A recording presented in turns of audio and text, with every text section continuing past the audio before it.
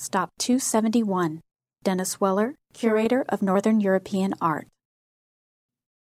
In the still life by Dane Au, we see a range of objects placed on a table.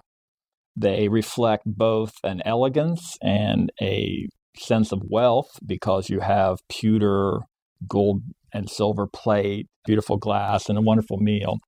And it's all part of a larger issue about moderation in light of overindulgence in Dutch culture of the time period.